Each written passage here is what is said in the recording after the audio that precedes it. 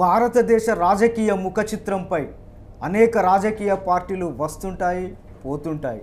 అయితే ప్రజల విశ్వాసం ఏ పార్టీ వైపు ఉంటుందో అదే శాశ్వతంగా మనుగడ సాధిస్తుంది. అనేక పార్టీలను ఉద్భవించే స్థాయికి కూడా ప్రజలు వాటిని తీసుకొని వస్తుంటారు. 2012 నవంబర్ 26న అరవింద్ కేజ్రీవాల్ ఆద్మీ పార్టీ స్థాపించి ఢిల్లీలో అధికారాన్ని చేపట్టాడు. ఆ తర్వాత జరిగిన ఎన్నికల్లో కూడా భారీ మెజార్టీతో ఆయన ముఖ్యమంత్రిగా గెలవడంతో పాటు పంజాబ్లో కూడా అధికారాన్ని తీసుకొచ్చారు. అయితే ప్రస్తుతం ఆద్మీ పార్టీ కళ్ళు తెలంగాణపై పడ్డాయి. తెలంగాణలో కూడా ఈ పార్టీని బలోపేతం చేసేందుకు కార్యనిర్వహణ జరుగుతుంది. ఈ మేరకు అనేక మంది నాయకులు కూడా ఇక్కడ ముందుకు వస్తున్నారు. ప్రస్తుతం మనతో దిడ్డి సుధాకర్ ఆద్మీ పార్టీ అభివృద్ధి ట్రైనింగ్ నిర్వాహకులు మనతో ఉన్నారు. ఆయనను అడిగి అనేక విషయాలు తెలుసుకుందాం. సుధాకర్ గారు నమస్కారం. తెలంగాణలో ఆద్మీ పార్టీకి పునాదులు లేవు, కార్యకర్తలు లేరు, అయినా నాయకులు ఉన్నారు. భవిష్యత్తులో కార్యాచరణ ఎలా ఉండబోతుంది? అంటే పునాదులు లేవని కాదు, కానీ ముందు పార్టీ ఉంది ఇక్కడ. అంటే దాదాపు ఒక 10-12 సంవత్సరాల నుంచి కూడా పార్టీ మొదలుపెట్టారు, కానీ సరైన పద్ధతుల్లో ఇంకా ఆర్గనైజేషన్ పెరగలేదు ఇక్కడ. ఎందుకంటే కేజ్రీవాల్ ప్లానింగ్ అంతా ఏంటంటే ముందు మెల్లమెల్లగా ఎక్స్పాన్షన్కే ఆయన ప్రయత్నాలు చేస్తూ ఉంటారు. దాంట్లో భాగంగానే ముందు ఢిల్లీలో నిలదొక్కోవడం, ఇంకా నిలదొక్కోలేదు. నన్ను అడిగితే ఇంకా ఢిల్లీలో నిలదొక్కోలేదు. ఎందుకంటే అక్కడ పోలీస్ డిపార్ట్మెంట్ ఆయన చేతులు లేదు, మున్సిపల్ కార్పొరేషన్ డెవలప్మెంట్ ఆయన చేతులు లేదు. ప్రతిదానికి ఇంకా లెఫ్టినెంట్ గవర్నర్ కాల్సిందే ఇండిపెండెంట్గా. ఇప్పుడు వచ్చిన పంజాబ్ వచ్చిన గవర్నమెంట్ మాత్రమే కొద్దిగా ఇండిపెండెంట్, అక్కడ అంతా ఇబ్బంది లేదు.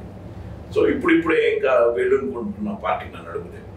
సో ఈ క్రమంలోనే ఒక్కొక్క రాష్ట్రానికి వెళ్ళి చేద్దామని ప్రయత్నాలు, దాంట్లో గుజరాత్, తర్వాత హిమాచల్ ప్రదేశ్, కర్ణాటక, కేరళ ప్రయత్నంతో పాటుగా తెలంగాణలో కూడా దీన్ని పెంచాలనే ప్రయత్నాల్లోనే ఈ మధ్య కాలంలో కొన్ని ప్రయత్నాలు జరిగాయి. అటువంటి దాంట్లో అంటే నేను బేసికల్గా ఇంతకుముందు కమ్యూనిస్ట్ పార్టీలో ఉండేవాడిని. దాదాపు 47 సంవత్సరాల పాటు కమ్యూనిస్ట్ పార్టీలో ఉన్నాను. కమ్యూనిజమే కరెక్ట్ అని చెప్పి నమ్ముతున్నవాడిని, ఇప్పుడు కూడా నమ్ముతున్నవాడిని. పోతే ఆ పడికట్టు పదాలు మార్క్సిజం, లెనినిజం ఇవన్నీ లేకుండా ఒక శక్తి నాకు కనపడుతుంది. ఎందుకంటే ఇది తప్పనిసరిగా నేను మెన్షన్ చేయాల్సిన విషయం.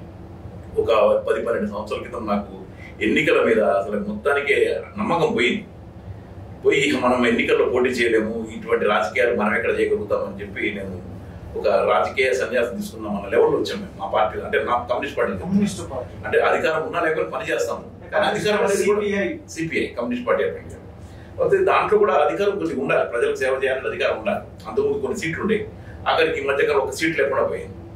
ఆ టైంలో ఒక ఆశాకిరణం నాకు ఢిల్లీలో కనపడింది, దట్ ఈస్ కేజ్రీవాల్. అంటే డబ్బులు లేకుండా కూడా గెలవగలుగుతాము, ఒక మంచి పని చేస్తే ప్రజలందరూ ఎమ్మటి వస్తారు అన్నది నేను అక్కడ చూశాను. తర్వాత నేను పార్లమెంట్ బస్సు తగలబడినప్పుడు కూడా ఉద్యమం చేసినప్పుడు ప్రజల ఉద్యమం మంచి సపోర్ట్ వచ్చింది. అంటే ఒక మంచి సమస్య పట్టుకెళ్ళినప్పుడు ప్రజలంతా మన వెనకాల ఉంటారు, మీడియా అంతా సహకరిస్తుందని చూశాను. అలాగే కేజ్రీవాల్ చూశాను. డబ్బులు ఇక్కడ అన్ని రాష్ట్రాల నుంచి అన్ని చోట్ల నుంచి పంపాను, నేను కూడా ఒక 5,000 పంపాను. అంటే ఒక మంచి ఎన్నికలు మంచి వాళ్ళు పోటీ చేస్తున్నప్పుడు కట్టడు వాడు, అసలు రాజకీయాలంటే తెలియని వాళ్ళు ఆద్మీలు అందరూ కూడా అక్కడ వెళ్ళడం జరిగింది. ఎన్నో ఓడితోటి అంటే అక్కడ లోక్పాల్ బిల్ పెట్టాలని చెప్పి దాని గురించి మళ్ళీ అక్కడ రాజీనామా చేయడం, మళ్ళీ ఎన్నికలు పెట్టడం, 67 సీట్లు సాధించారు ఆ రోజు.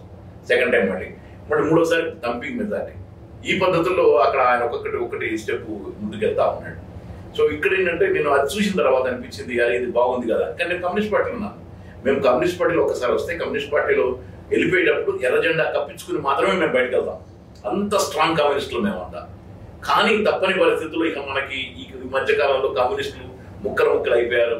ఏ కమ్యూనిస్ట్ పార్టీలు కలవు అన్నది నాకు అయిపోయింది. ఎందుకంటే ఒక టైంలో నేను ఏదో ఆర్టికల్ రాసినప్పుడు అన్నాను, సూర్యుడు పడమరను ఉదయిస్తాడేమో కానీ కమ్యూనిస్ట్ పార్టీలు మాత్రం కలవు అని చెప్పి. అంటే అంత దూరం వెళ్ళిపోయారు కమ్యూనిస్ట్ పార్టీ. దూరం ఎందుకు వెళ్ళిపోయారు? సిద్ధాంతపరమైన వైఫల్యాల, ప్రజా ఉద్యమాలు చేయలేకనా, నాయకత్వ వైఫల్యాల? ఎందుకు కమ్యూనిస్టులు చాలా పవర్ఫుల్ పాయింట్.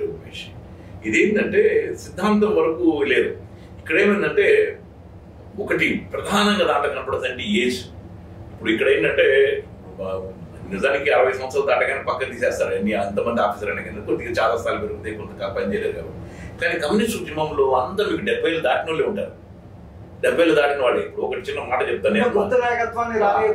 ఇక్కడ ఏమైందంటే నేను కమ్యూనిస్ట్ పార్టీలో నేను ఎందుకు ఇప్పుడున్న ఏజ్ ప్రకారం నేను 26 సంవత్సరాలకు వచ్చిన అక్కడ ఇంకా నన్ను యంగ్లాగా చూస్తారు. మా ఆమ్ ఆద్మీ పార్టీలో మొత్తం యంగ్స్టర్స్, నేను చాలా సీనియర్ అక్కడ, అంత 30-40 ఉన్న వాళ్ళే educated and very energetic team అంతా ఉంది ఇప్పుడు అక్కడ. అటువంటి వాళ్ళు ఇప్పుడు ఇక్కడ ఉన్నారు. సో ఇక్కడ ఏమైందంటే కొత్త తరం రావడం లేదు కమ్యూనిస్ట్ పార్టీలో, ఎందుకంటే వారికి ఫ్యూచర్ లేదు.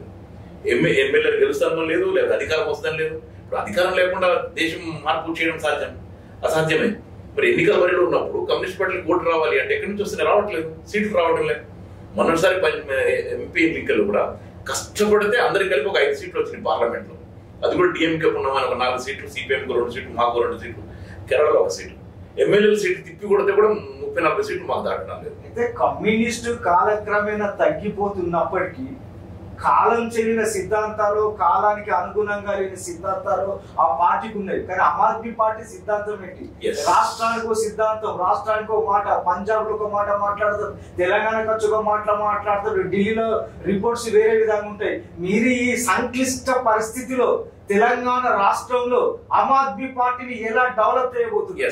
ఇప్పుడు అక్కడ ఏంటంటే కమ్యూనిస్ట్ పార్టీ దానికి కొద్దిగా నేను వస్తాను. కమ్యూనిస్ట్ పార్టీకి ముందు ఒక సమస్య చెప్పిన తర్వాత అక్కడ ఏమైందంటే సిద్ధాంతం కాలం చెల్లలేదు, కమ్యూనిజం కాలం చెల్ల, నాయకత్వం కాలం చెల్లిన ఉద్యమం వచ్చిన వాడు పట్టుకోవడం వల్ల మాత్రమే ఉద్యమం నాశనం అయింది. అక్కడ ఓల్డ్ ఏజ్ వాళ్ళు ఉండటం వల్ల మాత్రమే వాళ్ళు పని చేయలేరు, ఇంకోటి రానియరు, పదవులు వదిలిపెట్టారు. ఎబో 70s ఉండటం వల్ల మాత్రమే కమ్యూనిస్ట్ పార్టీలు ముందుకు పడలేకపోతున్నాయి, కొత్త తరం రావడం లేదు, ఎక్కువ ఉద్యమం చూపెట్టలేకపోతున్నారు. సో అది అవుట్డేటెడ్.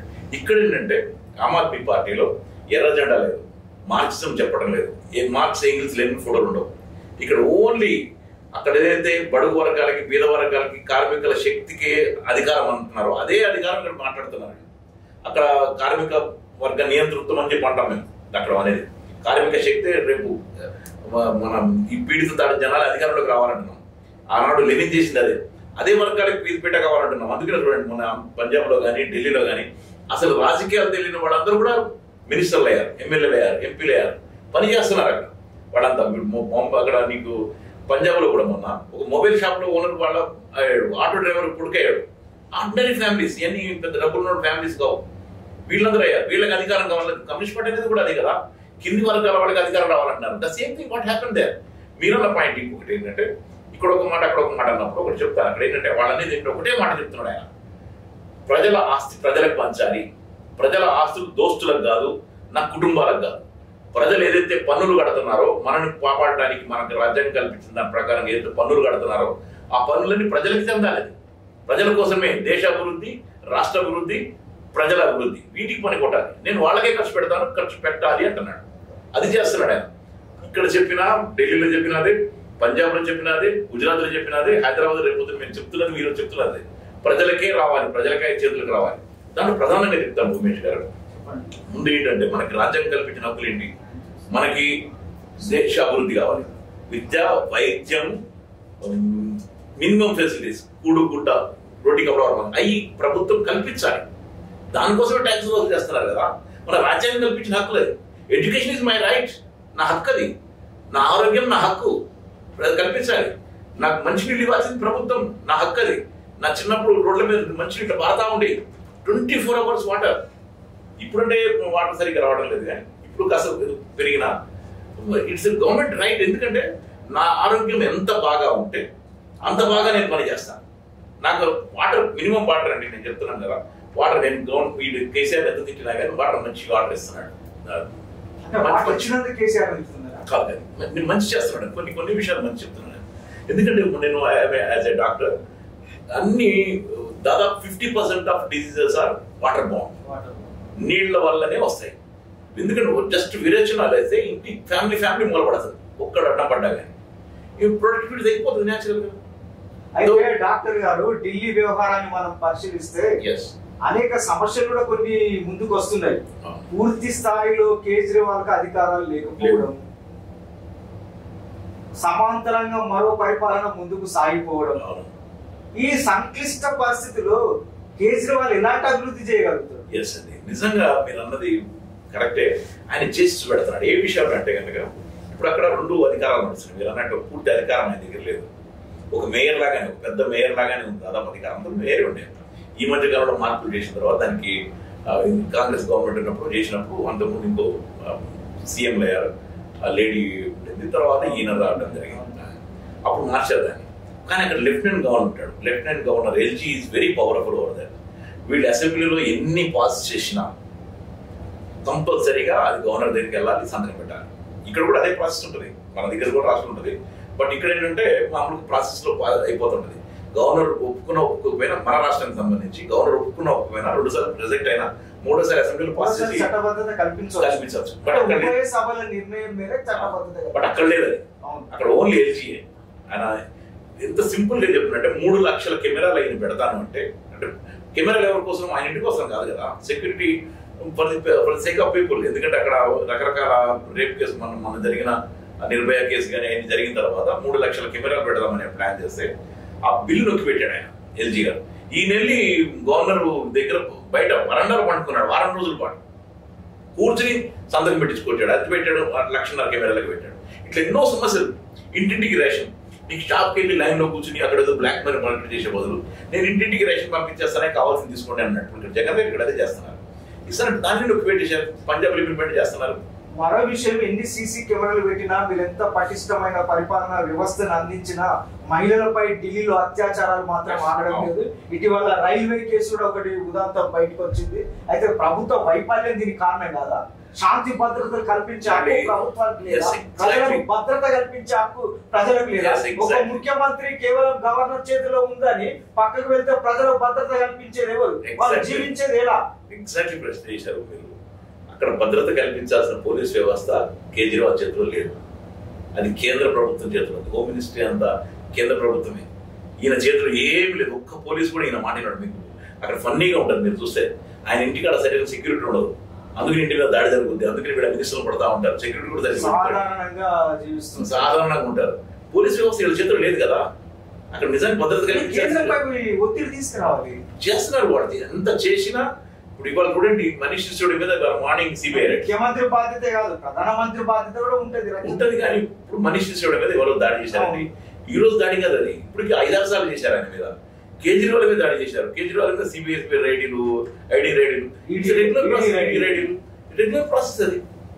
రెగ్యులర్ ప్రాసెస్ చేసి సతాయిస్తూనే ఉన్నారు. నేను మొన్న లాస్ట్ టైం వెళ్ళినప్పుడు ఆయన ఇంటి మీద బీజేపీ కార్యకర్తలు దాడి చేశారు, కొట్టడానికి వెళ్ళారు. మన దాంట్లో పోలీసులు లేనే లేదు అక్కడ కూడా. సో పోలీస్ వ్యవస్థ వాళ్ళ చేతిలో ఉంది. నేను అదే చెప్తున్నాను కదా, అక్కడ ఏంటంటే ఎంసీడీ మున్సిపల్ కార్పొరేషన్ అంతా బీజేపీ చేతిలో ఉంది. ఎన్నికలు పెట్టడం లేదు. ఎన్నికలు పెడితే వీళ్ళు గెలుస్తారు. దాదాపు 8-10 సంవత్సరాలు ఎన్నికలు లేవు. ఎంసీడీ ఎన్నికలు పెట్టట్లేదు, అవాయిడ్ చేస్తున్నారు. వీళ్ళ అధికారం పోతేమని. ఇప్పుడు ఢిల్లీలో అంతా కూడా ఏంటంటే వీళ్ళు వాటరు మినిమం అంటే అందరికి ఫ్రీ కాదు, అది మినిమం ఏదైతే కొన్ని 100 లీటర్లు ఉన్నాయో అంత మాత్రమే ఫ్రీ. దానికంటే ఎక్కువ వస్తే మాత్రం బిల్ సబ్సిడీ మీద ఇస్తున్నారు. కరెంటు కూడా అందరికి ఫ్రీ కాదు, కొద్ది మంది కింది వర్గాలకు మాత్రమే ఫ్రీ. మళ్ళీ ఎక్కువ వచ్చిన బిల్లు కొద్దిగా సబ్సిడీ ఇస్తున్నారు. అంటే ఉచితాలకు పూర్తిగా ప్రభుత్వం సానుకూలంగా లేదు. ఉచితాలు పూర్తి ఉచితం కాదు. అది సపోజ్ నేనున్నానండి, నాలాంటి వాడు అంటే నాకు పూర్తి ఉచితం అక్కర్లేదు. So minimum target is 200 units వరకు నాకు ఫ్రీ. ఆ తర్వాత నేను కట్టాల్సింది, అంతకంటే ఎక్కువ వాడుకుంటే కట్టాల్సింది. తర్వాత ఇక్కడ ఇంకొక విషయం, ఈ రోజు ఒక స్టేట్మెంట్ మీరు చూసే ఉంటారు. విద్యుత్ రంగంపై కొరడా, ఉచితంగా విద్యుత్ ఇవ్వకూడదు అనేది ఒకటి మధ్య ఈ రోజు చాలా మేజర్ వార్త. అంటే నిరుపేదలకు ఉచిత విద్యుత్, రైతులకు ఉచిత విద్యుత్ తప్పేంటి? ఇప్పుడు ప్రాపర్ ఏంటంటే తెలుసా మీకు, సెంట్రల్ గవర్నమెంట్ పని ఏంటి? They have to coordinate entirely. నిజానికి జిఎస్టీ వాళ్ళు అవసరం చేసుకోకూడదు, కానీ చేసుకుంటారు. ఎందుకు? రాష్ట్రాల హక్కులు లాక్కోవడానికి. ఇప్పుడు ఈ ఉచితాలు ఇచ్చేది ఎవరు? రాష్ట్రాలే. కేంద్రం ఇవ్వదు. ఏం కేంద్రం ఇవ్వదు ఉచితం. ఏదో కొద్దిగా ఇస్తా అన్నా కానీ మామూలుగా ఏదో ఒకటి పండుగ, అది కూడా మన డబ్బులే, మన ట్యాక్స్. ఇప్పుడు ఉచితాలు ఇవ్వడం వల్ల ఈ కొన్ని గవర్నమెంట్లు, పర్టికులర్ గా సౌత్ ఇండియాలో ఉన్న గవర్నమెంట్ కేంద్ర ప్రభుత్వం చేతులు లేవు, అంటే బీజేపీ పార్టీ చేతులు రావట్లేదు. వాటిని పడగొట్టాలంటే ఉచితాలు రద్దు చేయాలి వాళ్ళ ఉద్దేశం ప్రకారం. కాబట్టి బ్యాన్ చేస్తే వస్తాయి కదా అని వాళ్ళ ఆలోచన. But I don't think so. అది జరుగుతుందని జనాలకు అర్థమైపోతుంది. ప్రజలు నిర్ణయించాలి, పాలకులు కాదు కదా. ఎందుకంటే ఇప్పుడు మినిమం థింగ్ అండి. ఇప్పుడు ఇక్కడ నాకు కూడా ఎవరో కామెంట్ చేస్తుంటే మామూలుగా అంటుంటారు, ఏదో ఒక జో కూడా పొద్దున్న బియ్యం వచ్చేసింది, బియ్యం అది వచ్చేసింది, కళ్యాణ లక్ష్మి వచ్చింది, అన్ని వచ్చింది, చాలా హ్యాపీగా ఉంటున్నాడు అని. బట్ వాటితో నిజంగా సంవత్సరం గడిచిపోతా, వాడికి గడవదు. కొద్దిగా బతకడానికి వెసులుబాటు మాత్రమే.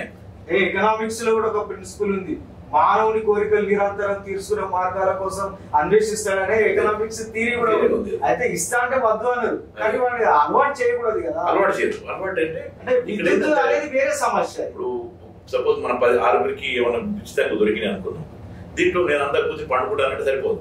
దీంట్లో ఒకడెవడో అట్లా బద్దకిస్తుంటే పండుకోవచ్చు. మిగతా నలుగురు మాత్రం అరే నాకు ఇంకా నేను వెళ్ళాలి, నేను ఇంకా సంపాదించాలి, నా పిల్లల్ని అమెరికా పంపాలి, నా పిల్లల్ని ఇక్కడ చేయాలి, నేను బిల్డింగ్ కట్టుకోవాలని ఆలోచిస్తారు కదా. దానికోసమే నాకు ఉచితాలు ఇస్తారు యాక్చువల్గా. సుధాకర్ గారు, ఢిల్లీలో ఈ మధ్యలో ఒక రిపోర్ట్ వచ్చింది, కేజ్రీవాల్ చెప్పేది అన్ని అబద్ధాలే, అతను ఒక్క స్కూల్ కూడా కట్టలేదు, కేవలం విదేశాలకు వెళ్లే 2 విద్యార్థులకు స్కాలర్షిప్స్ ఇచ్చి 19 కోట్లతో పబ్లిసిటీ చేస్తున్నారని ఆర్టీఐ రిపోర్ట్. దీనిపై మీ కామెంట్ ఏంటి?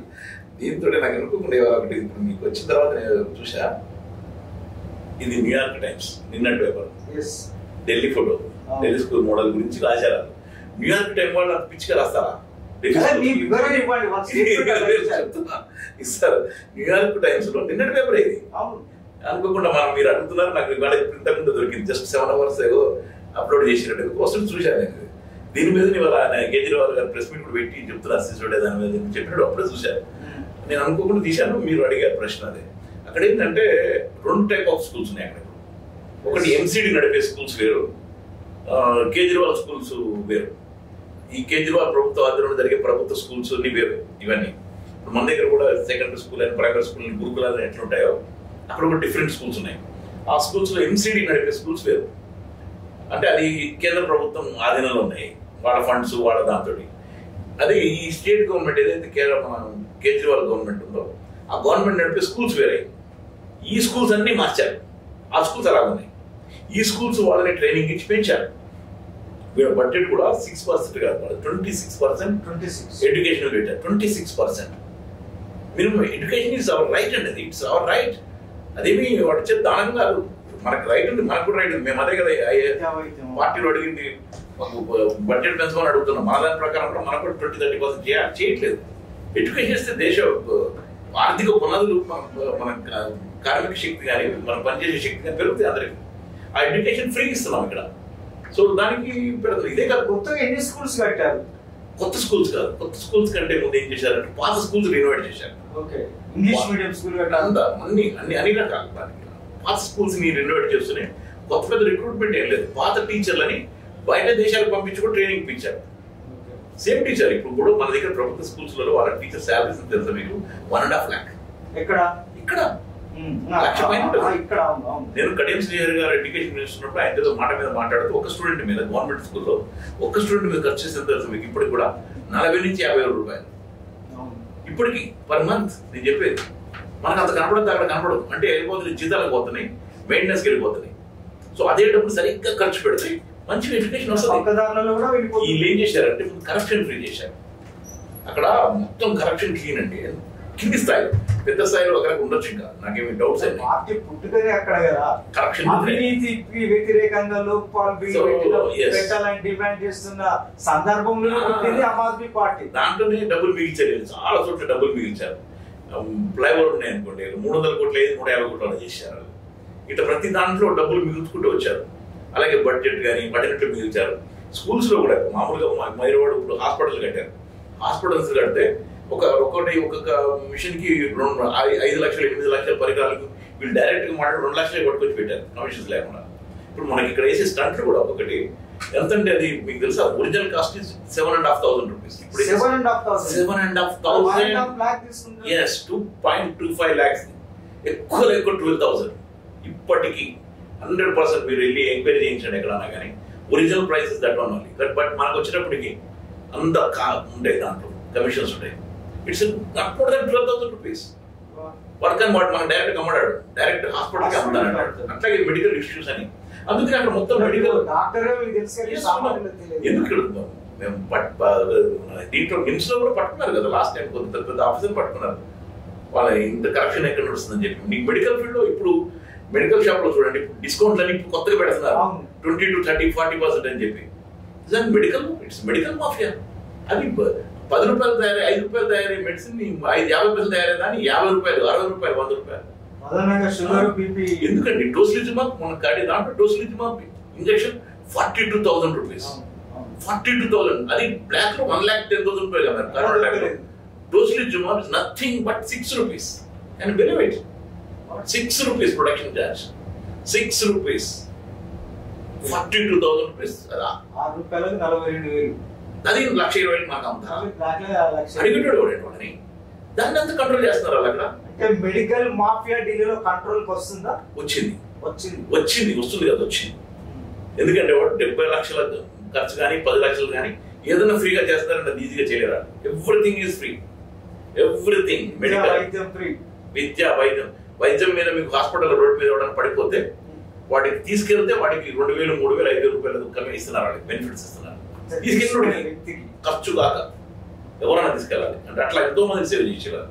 Medicines free, hospital free, any operation, kidney transplantation వరకు కూడా. అయితే భారతదేశ రాజధాని ఢిల్లీలో అధికారంలోకి వచ్చారు, ఒక మోడల్ ప్రభుత్వాన్ని చూపిస్తున్నారు.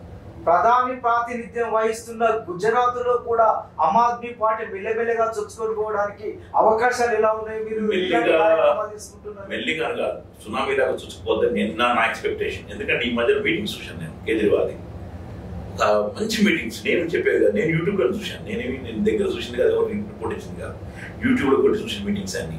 ఆయన తిరంగా యాత్ర ఒక 3-4 నెలల క్రితం పెడితే నాకు దాని రోడ్ల మీద కనపడ్డ వాళ్ళు ఎవరు చూసినా తెలిసిపోతుంది. అందరు లక్షలు 20 లక్షలు 10 లక్షలు అంటారు కదా, నాకైతే కనీసం ఒక 50,000 నుంచి 1,00,000 మంది పార్టిసిపేట్ చేయాలి నాకు అనిపించింది గుజరాత్ లో. ఆ తర్వాత రీసెంట్ మీటింగ్స్ చూశాను నేను. రీసెంట్ మీటింగ్స్ లో ఈ ట్రేడ్స్ వాళ్ళందరినీ పెట్టి మీటింగ్ పెట్టాడు ఆయన. ఆ హాల్లో కనీసం 1000 మంది పైన ఉన్నారు. దాదాపు 1.5 hour మీటింగ్ యూట్యూబ్ లో చూశాను నేను. అది కూడా ఉంది, లైవ్ మీటింగ్.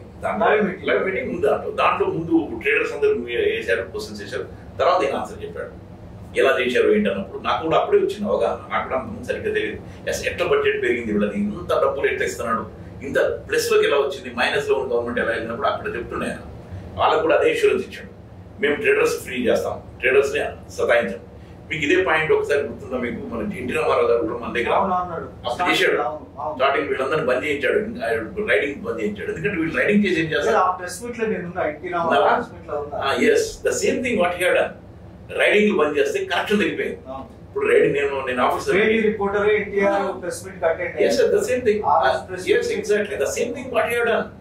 రైడింగ్ లాప్ ఇచ్చాడు. రైడింగ్ లాప్ ఇస్తే నేను రైడింగ్ వెళ్ళాను అనుకోండి, అక్కడ కరప్షన్ ఏం చేస్తాడు, వెళ్ళి మాట్లాడుకుంటాడు, పక్క నుంచి వచ్చేసి ఎంత ఇస్తావు వెళ్ళిపోతాడు.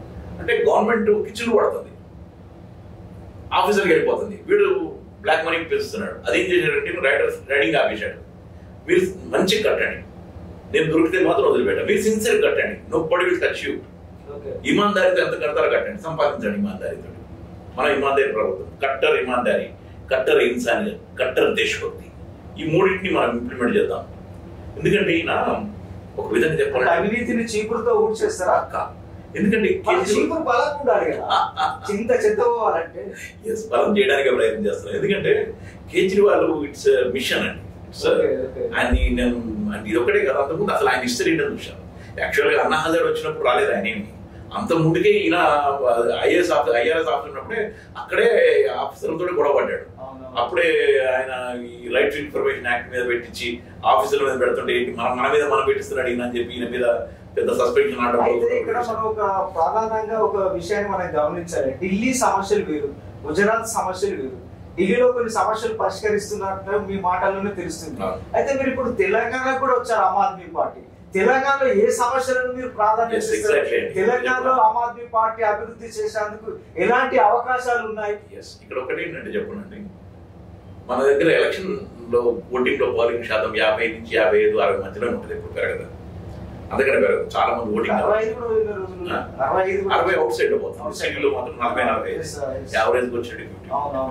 అంటే ఓటింగ్ శాతం పెరగట్లేదు. ఎందుకు వెళ్ళట్లేదు? చాలా మంది ఎడ్యుకేటెడ్, ఎమ్మెల్యే ఓటేయాలి, ఎవరు వస్తే మాకేంటి, ఎవరు వచ్చి ఇంతే కదా. నిజానికి ఇక్కడ చూడండి, అక్కడ నష్టం మన ఇంతో కానీ కేజ్రీవాల్ తో మిడిల్ క్లాస్ పెద్ద ఉపయోగం ఏం లేదు, లోయర్ క్లాస్కి ఎక్కువ ఉపయోగం. కేసీఆర్ గారితో అంతే కదా, మనకి పెద్ద బెనిఫిట్స్ ఏం లేవు ఆయన వల్ల. ఏమి అది లేదు, ఏదో చూడటానికి బ్రిడ్జ్ ఏదో బాగుంటుందేమో, చూడటానికి సిటీ బాగుందేమో, కానీ పెద్ద ఉపయోగాలు కింది వాళ్ళకి మాత్రం ఉపయోగాలు. ఈ లక్ష్మి కావచ్చు, వై కావచ్చు, ఇంకా బెనిఫిట్స్ కావచ్చు, కొన్ని కళ్యాణ లక్ష్మి కావచ్చు, ఇంకేదైనా స్కీములు కావచ్చు, దళిత బంధు కావచ్చు, ఇంకేమైనా ఇటువంటి కింది వాళ్ళకి. సో ఇక్కడ ఏంటంటే ఇది ఒక్క బెనిఫిట్ కూడా ఓకే, ఇది మంచిది, నేనేమి కాదన్నా కూడా దాంట్లో. సరే, దళిత బంధువులు ఏదైనా మిస్టేక్స్ ఉంటే కవర్ చేయాలి, దున్నేవాడికి డబ్బులు ఇవ్వాలన్నది నా ఉద్దేశం. రైతుకే కాదు, రైతు అంటే 50 ఎకరాలు కూడా తీసుకుంటున్నాడు, అక్కడ పని చేయకుండా వాడికి కాదు ఇవ్వాల్సింది. ఎవడైతే దున్నుతున్నాడో పని చేస్తున్నాడో వాడికి ఇవ్వాలి, ఉట్టి పట్టా ఉన్నప్పుడు మాత్రం కాదు.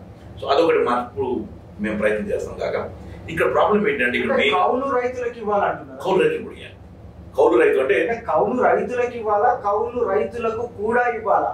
కౌలు రైతులకి రైతు ఎవడైతే దున్నుతున్నాడో ఆ రైతు ప్లస్ కౌలు రైతు ఓకే ఇద్దరికి రైతులు. నాకు 3 ఎకరాలు ఉంటే రైతు దున్నుతున్నాడు అనుకోండి, ఓకే నాకు రావాలి.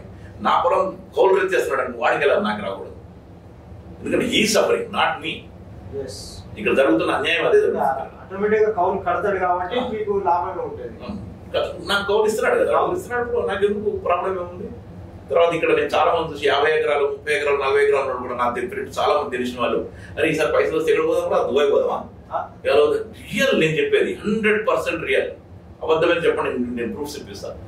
60 ఎకరాలు 30 40 ఉన్నాడు, భార్య పేరు 20 ఎకరాలు, ఆయన 20 ఎకరాలు 30 ఎకరాలు ఉన్నారు. వాళ్ళకి సంవత్సరానికి వచ్చినప్పుడు కనీసం 2-3 లక్షలు వస్తుంది. వాళ్ళందరూ ఏం చేస్తున్నారు? అది రాగానే ఎక్స్ట్రా మనీ, అది ఏదో ఒక టూర్ వేయడం. నాకు తెలిసి చాలా మంది చేస్తున్నాయి. నాకు తెలిసి మల్లారెడ్డి గారు కూడా అట్లా వస్తుంది నేను చెప్పినాను. నేను మరి ఎంతవరకు ఉన్నదో వాళ్ళు నిర్ణయించాలి.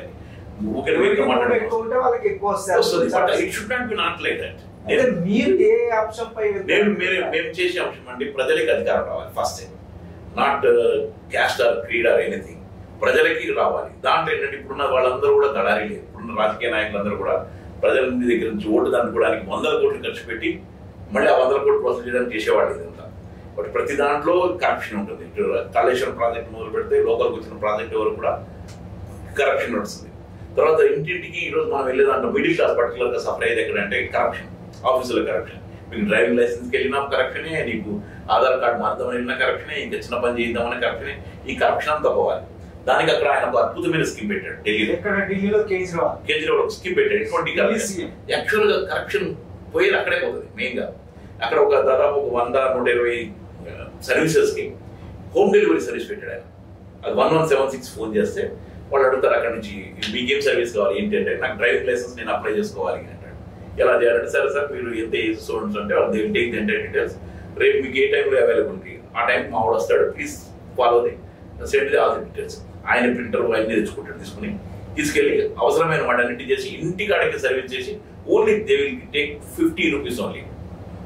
అయితే వేరే రాష్ట్రాలకు ఉన్న పరిస్థితి ఇక్కడ ఉన్న పరిస్థితి వేరు.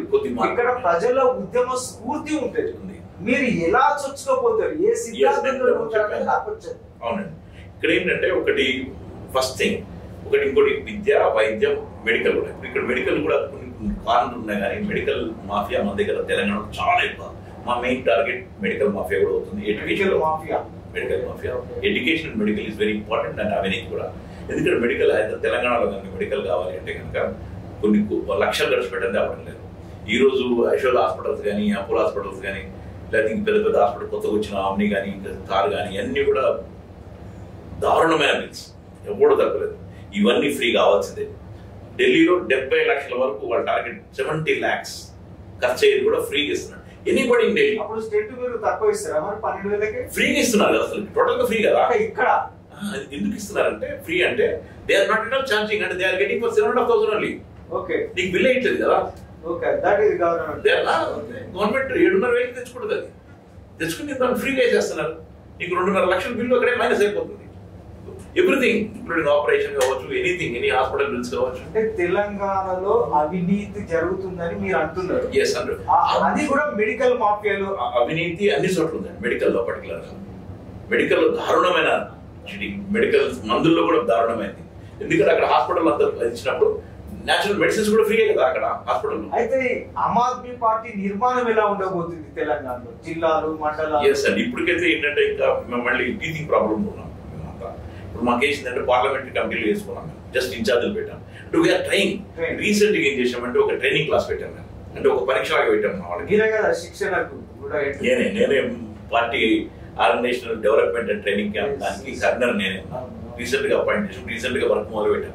ముందు స్టడీ చేసింది, ఎందుకంటే మా పార్టీ సిద్ధాంతాల ప్రకారం రాగానే పదవులు కొరకు 3 నెలలు పక్కన నుండి పనిచేయాల్సింది ఎనీబడి. సో నేను కూడా ఆ పద్ధతి ప్రకారంగా 3 నెలలు పక్కన కూర్చున్నాను. నేను కూర్చుని మా పార్టీలో ఎవరున్నారు, ఏంటి, కేజ్రీవాల్ ఏం చేస్తున్నారు, నేను ఎలా చేయగలుగుతాను, ఇక్కడ ఎట్లా చేయగలుగుతాను చూసాను. చూసి స్టడీ చేసిన తర్వాత ఈ మధ్య కాలం వర్క్ మొదలుపెట్టి మా క్యాడర్ ట్రైనింగ్ అని పెట్టాను. నేను క్యాడర్ ట్రైనింగ్ అని పెట్టినప్పుడు జనరల్ గా హాల్కి జనాన్ని పట్టరావాలి, మొబైలైజ్ చేయాలి. అప్పుడు ఏంటంటే జిల్లాలో ఉన్న వాళ్ళందరూ కూడా, మన మండలాల్లో ఉన్న వాళ్ళందరూ కూడా డబ్బులు మనం మొబైలైజ్ చేయమని చెప్పాలి. మేమేం చెప్పామంటే క్యాడర్కి లీడర్ కూడా ఒక హాల్లో పెడతాం, అంటే మార్కెటింగ్ స్ట్రాటజీలో మంచి ప్లేస్లో పెట్టాలి, మంచి భోజనం పెట్టాలి, కూర్చోబెడితే తీసుకెళ్ళాలి. అంటే కొంతమంది అన్నారు, ఏంటి నువ్వు మంచి పెద్ద ప్లేస్లో పెడతావు, మంచి భోజనం పెడతాను అంటున్నావు, ఆమ్ ఆద్మీ పద. అవును, ఆమ్ ఆద్మీని మంచి ప్లేస్లో పట్టుకోవడానికి నేను ప్రయత్నం చేస్తున్నాను అన్నాను. చెప్పట్లేదు, ఆమ్ ఆద్మీని ఒక మంచి ప్లేస్లో పట్టుకొస్తున్నాను. పైన నా దగ్గర ఆర్డినరీ వాళ్ళు కూడా వచ్చారు, వాళ్ళు కూడా మంచి భోజనం, బట్ వాళ్ళ డబ్బులు వాళ్ళు పెట్టుకోవాలని కూడా పెట్టాము కండిషన్. సో మా వాలంటీర్స్ దే పెయిడ్ 1000 రూపీస్ అంటే దే అటెండెడ్. దాదాపు 180 మందికి మేము ట్రైనింగ్ ఇచ్చాం. దాదాపు అన్ని జిల్లాల నుంచి క్యాడ్ అటెండ్ అయ్యారు. సెల్ఫ్ ఫండింగ్ చేశారు, చెప్తున్నాను కదా. 1000 రూపాయలు వాళ్ళే కలెక్ట్ చేసుకున్నారు, వాళ్ళే పేమెంట్ చేశారు, వాళ్ళే పేమెంట్ చేసుకుని చేశారు. కొద్ది గొప్ప ఖర్చులు వచ్చి కొంతమందిని అడిగాం, కొంతమంది బ్యాగులు అడిగాం, కొంతమంది పెన్నులు అడిగాం, పెన్సిల్ అడిగాం, దాంతో బిల్స్ కవర్ చేశాం. మేమేం పెద్ద అమౌంట్ పట్టుకొచ్చి. తెలంగాణలో ఆమ్ ఆద్మీ పార్టీ తీసుకొచ్చారు, నల్గొండలో ఎన్నిక జరగబోతుంది, మునుగోడు సంబంధించి కూడా ఇవాళ కొంచెం అనుకున్నాం. దాని గురించి ఏంటంటే ముందు అక్కడ ఒక మీటింగ్ పెడతాం. మా వాళ్ళు కొంతమంది పోటీ చేద్దాం అనుకున్నాం, కానీ జనరల్గా ఏంటంటే ఆమ్ ఆద్మీ పార్టీ సిద్ధాంతాల ప్రకారం 10 ఎలక్షన్లో పోటీ చేద్దాం. సరే, పోటీ చేయకపోయినా మా వాయిస్ వెళ్ళాలి. ఎందుకంటే ఈ మధ్య కేసీఆర్ గారు ఢిల్లీ వెళ్ళి మన కేజ్రీవాల్తో కలిసినప్పుడు ఒక మెసేజ్ వెళ్ళింది, ఇక్కడ ఎన్నికలు ఉండవు కావాలి, కేజ్రీవాల్ కలిసిపోయారని చెప్పి. బట్ కలవలేదు. ఈయన వెళ్ళింది అక్కడ ఉన్న education system, medical system study చేయడానికి ఎలా వెళ్ళారు అని చెప్పి వెళ్ళాడు ఆయన, అంతేగాని కలవడానికి కాదు వెళ్ళింది. వేరే దాని పరిస్థితి చెప్పారు, వాళ్ళు కూడా చెప్పారు, మేమేం కలవట్లేదని చెప్పారు, ఆయన కూడా చెప్పారు, చూసామని చెప్పారు. అయితే ఇక్కడ ఏంటంటే మునుగోడుకు సంబంధించి అసలు ఎన్నికలు పట్టడానికి కారణం ఏంటి అంటే, ఇది పెద్ద రాజకీయం. ఇది ఇప్పుడు రా అంటే రాక్షసుడు, జా అంటే జరాసంధుడు, కీ అంటే కీచకుడు, యా అంటే యమధర్మరాజు అంటారు కదా. రాజకీయం అంత రాజకీయ నీచ నికృష్ట పద్ధతుల్లో ఇది జరుగుతున్నారు. ఎందుకు వచ్చిందంటే ఆయనకి 21,000 కోట్ల రూపాయల టెండర్ వల్లనే కదా రాజగోపాల్ రెడ్డికి ఇది వచ్చింది. ఎందుకు చంపాడు? అంత దేశం ప్రేమ పుట్టేసింది బీజేపీ అంటే. 21,000 కోట్ల అండర్స్టాండింగ్. అది ఆయనకు ప్రాజెక్ట్ ఇస్తాను జంప్ చేశారు. వీళ్ళేంటి, ఆయన పట్టుకొచ్చిన తర్వాత ఎన్నికలు కనిపెట్టగలిగితే రాజగోపాల్ రెడ్డికి బాగుంది కాబట్టి మొన్న అక్కడ హుజూర్ అక్కడ గెలిచినట్టుగానే ఈటల రాజేంద్ర గెలిచినట్టుగానే కొట్టు రావచ్చామని. బట్ వీళ్ళకి ఎక్కడ ఏమో తెలుసా, నాకు తెలిసి నేను ఇవాళ రిపోర్ట్ చూస్తున్నా, నాగార్జున సాగర్లో జరిగిన పరాభవం వీళ్ళకి జరగాలి. నా కోరిక ఎంత జరుగుతుందో నాకు తెలియదు, జరుగుద్దనే నేను అనుకుంటున్నాను. ఎందుకంటే జనాలు కూడా మేము చెప్పదలుచుకున్నాం, వెళ్ళి అక్కడ మేము వెళ్ళి ప్రచారం చేయదలుచుకున్నాం. ఇటువంటి ఎన్నికలు వ్యతిరేకించండి, నోటాగా ఓటేయండి అని చెప్పాను. చెప్తాం మేము డెఫినెట్ గా. నోటా కేసు వేస్ట్ చేస్తే కనుక అట్లీస్ట్ దే విల్ రియలైజ్ ఎన్ని పడతాయి ఏంటో నాకు తెలియదు. మేము మా పద్ధతిలో మాత్రం మేము చెప్పదలుచుకున్నాం. ఎందుకంటే ఇది ప్రజల మీద పెద్ద భారం, ఇది రాజకీయ చిమ్మికి. మునుగోడులో నోటాకు ఓటు అంతే. మునుగోడు బాగుంది, అది వెళ్తాం డెఫినెట్. విధానం మా విధానం అదే, మునుగోడులో నోటాకు ఓటు అన్నది మా విధానం మీద వెళ్తాం. ఎందుకంటే ఇది దారుణం అండి. అది ఏంటి ఎవరసం అండి, 1000 కోట్లు రెడీ అయిపోతున్నారు. ఒక 500 కోట్లు, 300 కోట్లు, 1000 కోట్లు ఎవడవసం అంటే రాబోయే జనరల్ ఎలక్షన్ లో పోటీకి డెఫినెట్ గా పోటీ చేస్తాం. ఎన్ని నియోజకవర్గాలు అంటే మేము మా స్ట్రాటజీ రీసెంట్ గా మా సోమనాథ్ భారతి గారు మా ఇన్ఛార్జ్, అక్కడ ఎన్నికల ఇన్ఛార్జ్, ఆయనతో మాట్లాడినప్పుడు అంటే నన్ను అడిగారు, ఎలా చేయగలుగుతావు సుధాకర్, నువ్వు 47 years ఎక్స్పీరియన్స్ ఉంది కమ్యూనిస్ట్ పార్టీలో, ఎన్నో ఎన్నికలు చూసావు కదా నువ్వు, ఇక్కడ స్ట్రాటజీ ఏంటి అంటే నేను చెప్పాను. బట్ మాకు కాదు, కొంతమంది పెద్దవాళ్ళు కొంతమంది జాయిన్ అయ్యేటో ఉన్నారు మా దగ్గర, సీనియర్స్ కొంతమంది హైలీ ఇన్ఫ్లుయెన్స్డ్ ఇంటెలెక్చువల్స్ వస్తే కనుక టీం అంతా ఉంటే ఒక 4-5 సీట్లకి మేము టార్గెట్ చేస్తానని చెప్పాను. 4-5 సీట్లేనా గెలవడానికి? మొత్తం గెలుస్తాను మొత్తం ఓడిపోతారా 4-5 సీట్లు అంటే? పోటీ ఇంకా మాది జస్ట్ 1 year చేయలేము. అది ఉన్న వాస్తవం నేను ఒప్పుకోవాలి. ఏదో నేను అందరు చెప్పినట్టుగా చెప్పడం కాదు.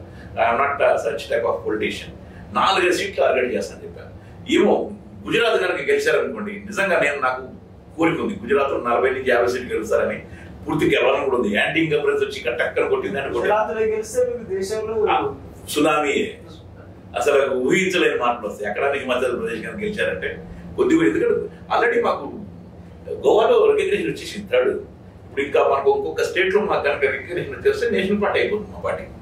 సో దేశంలో కాంగ్రెస్ తర్వాత అన్ని రాష్ట్రాల్లో పవర్ఫుల్ ఉన్నది మా పార్టీ అయిపోతుంది. అయితే అన్నా హజారే ఎందుకు రావడం లేదు కేజ్రీవాల్ దగ్గరికి? అంటే అన్నా హజారే పొలిటికల్ పార్టీగా పెట్టడానికి ఆయన ఇష్టం లేకుండా, అంగీకరించలేదు. ఈయన కూడా ఇంట్రెస్ట్ లేదు నిజానికి.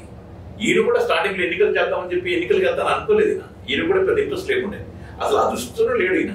బట్ మార్పు ఎక్కడ వస్తుంది అన్నది ఆయన రియలైజ్ అయ్యాడు. నీకు అధికారం లేకుండా మార్పు ఎలా పట్టడానికి వస్తారు? ఇప్పుడు కనుక ఆయన అధికారంలోకి రాకపోయింటే ఈ మార్పు అయితే కనీసం ఇది కూడా చూపెట్టాడు కాదు కదా. So where Anna Hazare didn't realise that. మేము కూడా ఎన్నికల్లో కమ్యూనిస్ట్ పార్టీ కూడా మొట్టమొదటి అన్నీ ఏంటంటే, అది మాకు అధికారం వద్దు, మేము ఎన్నికల్లో పోటీ చేయడం కానీ మార్పు పట్టుకొస్తాం మేము అన్నారు. ఎట్లా పట్టుకొస్తారు? Without power. నేను కూడా అదే అంటాను కదా, ఇప్పుడు వితౌట్ పవర్ ఏం చేయలేం కాబట్టి నేను ఇప్పుడు అక్కడ ఫ్రస్ట్రేట్ అయిపోయినా. ఈ ఎన్నికల్లో కమ్యూనిస్ట్ పార్టీలు పైకి రావు అనేది అర్థమైపోయింది కొత్త తరం లేకుండా. ఎట్లీస్ట్ పవర్ మార్పు తేవాలి అంటే పవర్ రావాల్సిందే, పవర్ చేతిలో ఉన్న మార్పు తీసుకురాలి. రాజకీయ పార్టీల అంతిమ లక్ష్యం కూడా అదే కదా, అంతే ఉండాలి.